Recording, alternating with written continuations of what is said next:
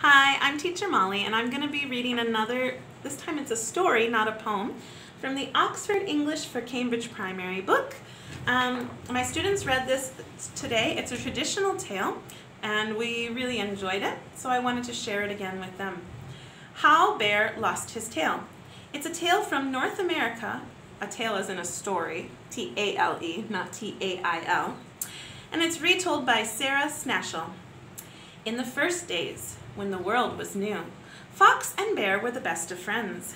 Bear had the longest, fluffiest tail you could imagine.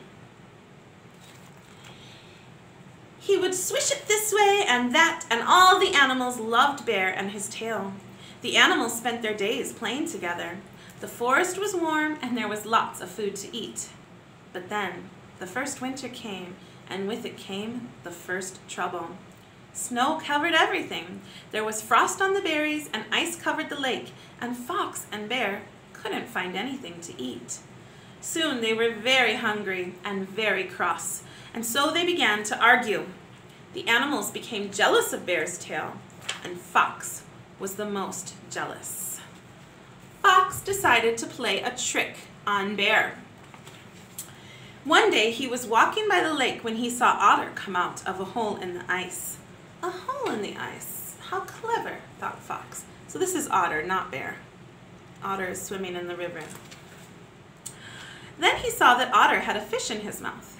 Very clever, thought Fox. Otter smiled to see his friend and put his fish down, but Fox grabbed the fish in his sharp teeth and ran off with it. Never had a fish tasted so good. He had nearly finished it when who should come along but Bear. "Hello, Bear," said Fox. "You've just missed lunch." "How did you catch a fish?" said Bear. "It was easy. I'll show you," said Fox, with his nicest smile. "I made a hole in the ice and put my tail in. The fish nibbled on my tail, and I pulled out my tail, fish and all. Your tail is so long, you'll catch even more fish than I did."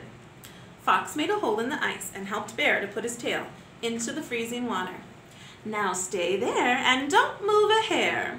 I'll hide behind this tree and tell you when your tail is covered in fish, and then we'll have a feast," said Fox. But he didn't hide behind the tree. He went back home and laughed and laughed. Bear sat as still as he could, dreaming of the fish he was going to catch. Soon his tail started to tingle, but he waited for Fox to call him. His tail tingled more, and Bear imagined it covered in juicy fish. At last Bear could stand it no longer, and he leapt up. But oh, his tail had frozen in the water and snapped off completely. Bear looked at his tail in horror. "Oh, Fox!" he cried. He looked behind the tree.